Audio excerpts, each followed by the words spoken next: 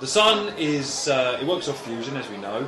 Space dragons have excreted, whatever it is they excrete, dark matter I suppose, collected by the giant space dung beetles, yeah, to create their big balls like they do.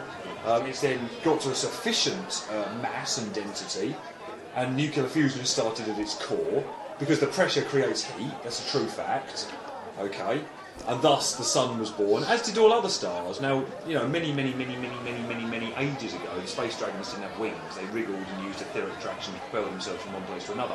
However, when there was enough stars, they then developed wings to catch the electromagnetic flux so as to propel them forward. Now, they prey upon the terrible space krakens, which keeps the population down. Because if there was too many of the buggers, then, you know, all life as we know it would end.